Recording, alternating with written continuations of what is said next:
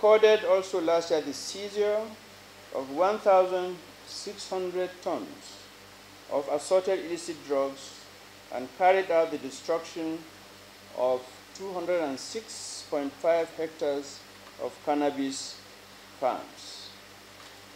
Only last week, you may recall, we made the largest heroin seizure in our history of 52 kilograms in Murtala Mohammed Airport. As I speak, this morning there's an ongoing operation for the takedown of certain criminal groups. So the supply reduction effort is ongoing. In drug demand reduction, we recorded the counseling and rehabilitation of 10,904 individuals. As you know, we have rehab and counseling centers in our commands.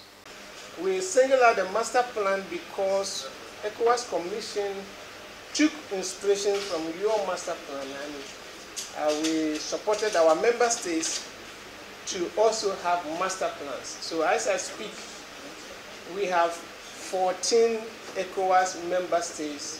You know, we are 15, so it means that it's 14 over 15, which is about 99%.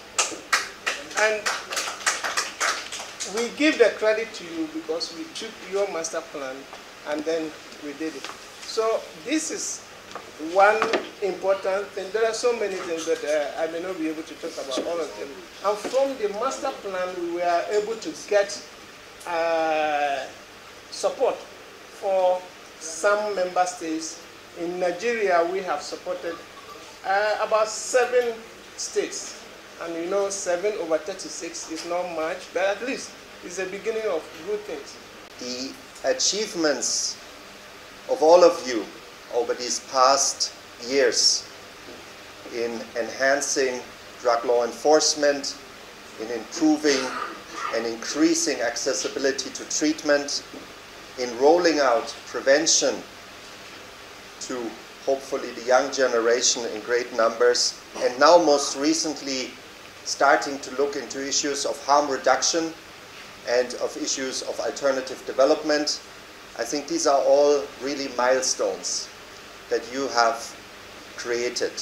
And at UNODC, we are immensely grateful, but we also really hope that on the occasion of the upcoming ministerial midterm review of the international commitments on drug prevention and drug treatment, Nigeria is going to make an important contribution to show to the world what is being done in Nigeria, and hopefully to inspire many others in taking this fight against drug use